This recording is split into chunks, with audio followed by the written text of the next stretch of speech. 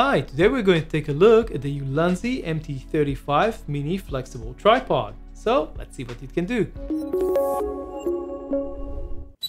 Today we're taking a quick look at a compact flexible mini tripod from the Chinese manufacturer Ulanzi. We have already reviewed another interesting product by Ulanzi recently, the live broadcast multi-boom arm, and showed how it can actually be used for product photography and videography. The MT-35 Octopus flexible tripod is designed to handle most mid-sized DSLRs and mirrorless setups with a carrying capacity of up to 2 kilograms.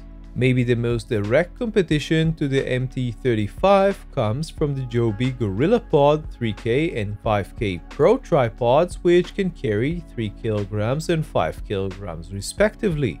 The GorillaPods have a different design with metal joints which got significantly better reviews than the non-pro inexpensive plastic Joby GorillaPods. However, these cost more than twice as much as the Ulanzi unit, and at least the regular 3K Pro kit lacks a few important features found on the MT-35. The MT-35 measures close to 25 centimeters without the head and about 32 centimeters with the head. It weighs in at 435 grams with the head and is made of a combination of metal and a flexible rubber-looking material with some soft padding for the legs. The head has an Arca-style quick-release system with stoppers with a lock and an extra knob for panning, which is a really nice touch for a small head like this.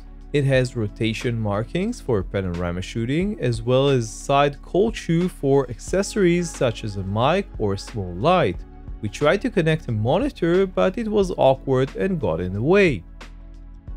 Don't forget to subscribe. We recently took the MT-35 for a shoot on the beach with our brand new Sony A1 and several wide-angle lenses, and it turned out to be really useful. We could place it on a small rock easily and shoot with a timer without getting ourselves or the tripod wet. Later that night, we were able to take a unique shot of a circle of blue light from a near side of a crane used for construction, something no conventional tripod would be able to do. Two things we noticed after using the MT-35 for a while are that the legs have two angles, closed for travel or open at about 45 degrees.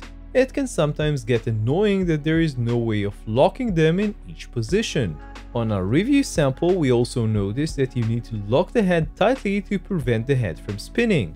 However, be careful. We over-tightened our head and the 1/4-inch screw came out. We glued it back in with the head and it now works fine, but we think that Ulanzi need to rethink the design of this part or have it more secured in the production units. The MT-35 is a nice and useful little tripod by Ulanzi. It is not groundbreaking by any means, but it has some nice and useful features, and the ball head design is very well made and can certainly hold a mid-sized camera setup. The flexible legs can be useful in some situations, although we can't be sure how well they will last after several years of abuse. On the bright side, this is a much more affordable product compared to some of the competition, and the head will likely continue to be useful for a long time. Talking about pricing, the MT-35 will soon start selling on the Ulanzi website for $54. The company already have a number of interesting mini tripod designs selling on their site, some with flexible and other with more conventionally designed legs. So that was our look at the Ulanzi MT-35 flexible mini tripod. You can check out the full review on lensvid.com. Don't forget to subscribe to our YouTube channel to find more videos just like this. See you next time. Bloopers. Okay. Subscribe. There's another use case.